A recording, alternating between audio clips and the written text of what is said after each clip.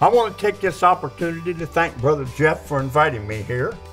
I've been invited to bring what would be a communion meditation. I'm wearing a mask because the governor asked all of us to be masked when we go out in public. And I like to see people masked. It helps to protect us from the virus. The government is doing all that they can do to try to help us from spreading this virus. What's going to look like when this is all over? I have never seen in my life the changes that's going on right now. I never thought it would happen, that our church services would be canceled. We have that protection under the Constitution that we're allowed to assemble together. And I can understand why our church services are canceled. I can understand that we need to comply. We need to do all that we can to try to stop this terrible virus that's going around. And I want to do my part. And I thank Jeff for the leadership that he's done in this. We have never seen anything like this. And I hope we don't see anything like this in the future. And I love the scriptures. It takes me back to what the apostles saw. They saw all of the miracles of Jesus. They saw him heal the sick. They saw him feed the 5,000. They saw him heal the blind. They saw him all kinds of miracles. And he kept trying to prepare them. In John, the 13th chapter, he's tried to prepare them that he's going to suffer and die. He's warning them. And none of them believed him. So they had the Last Supper. They had where Jesus told them, don't let your hearts be troubled. And that he instituted the Last Supper for them. And after this, they all scattered. Jesus was beaten. He was crucified. And at his crucifixion, there was none of the original apostles or disciples. None of them. The women were there. His mother was there. None of them. And the reason they weren't, because all of their hopes and everything was dashed. They had never seen anything like this. They would never see anything like this again. And what changed?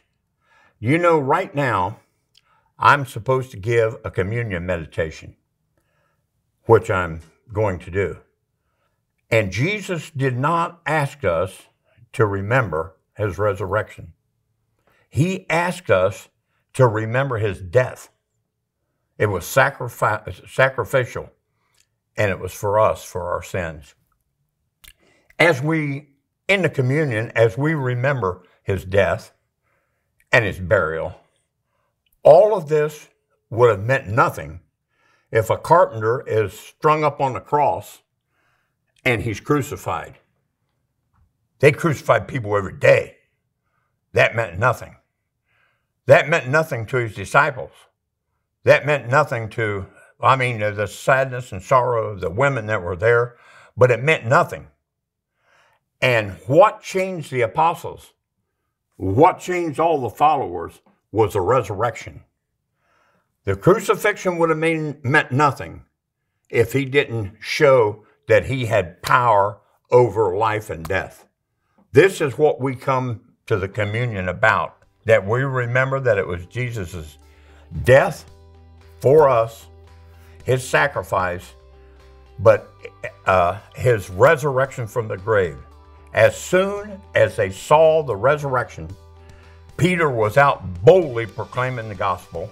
As soon as they saw the resurrection, all of the disciples, all of the original apostles died, except for John, died a sacrificial death. Their life changed from fisherman, tax collector, to fishers of men, and to where that they gave their life. They saw the power of the resurrection.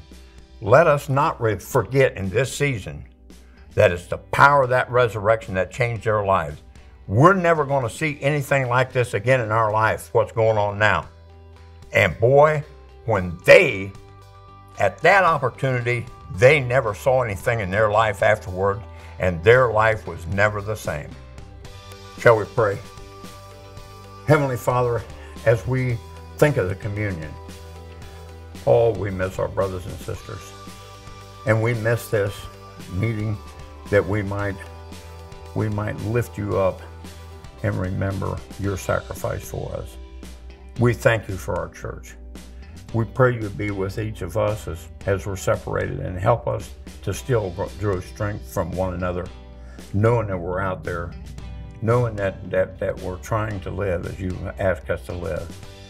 We thank you, and we pray that you bless it. In Jesus' name we pray. Amen. I always like to end with a little story, and my wife and I really appreciate Jeff's messages that he normally has. But there was a picture of Jeff, and it was on the internet. Jeff couldn't find it. I wish he could. It was a very nice picture. And in that picture, Brother John mentioned about his hair looked nice, and his hair always looks nice. But his daughter mentioned that about his glasses, or somebody mentioned about his glasses, and she mentioned that he had about 20 pair of glasses. And but my wife and I, after watching the message, his hair looked good, his glasses looked good, but I've never seen anything like them teeth. They were beautiful. He has got beautiful teeth. And so if you see a picture of Jeff, you'll notice it as he's preaching this morning. Look at his teeth. They are beautiful. I want to thank you all, and I hope to see you soon. God bless you.